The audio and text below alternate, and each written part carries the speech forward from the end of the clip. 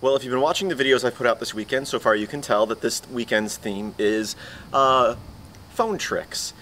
We've done things such as using the N900 and writing shell scripts to dial phone numbers, answer phones, turn on the speakerphone, mute the microphone. We've also looked at sites such as prankdialer.com and how to interact with that from the command line.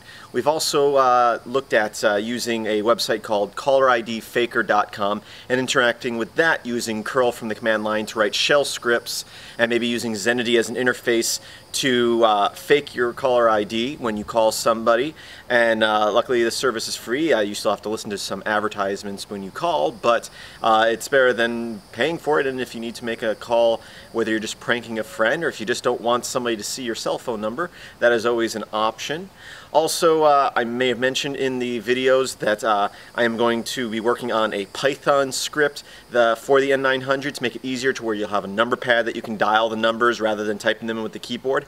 I have created that script. There's a few features I want to add to it, and hopefully over the next week, by next weekend, I'll have step-by-step videos on creating a GUI interface using GTK.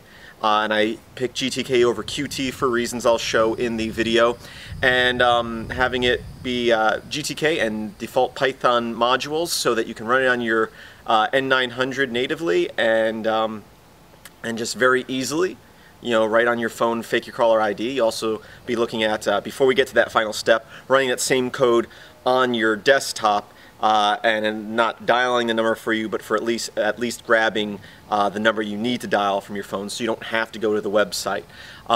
So that's the things that we've already posted, things that we're going to be posting, and I just want to thank you for watching. And so if you haven't watched those videos, there should be annotations over here to all of them in a playlist or each one individually. So go ahead, check that out. I thank you for watching. Please visit filmsbychris.com. It's Chris with a K. I hope that you have a great day.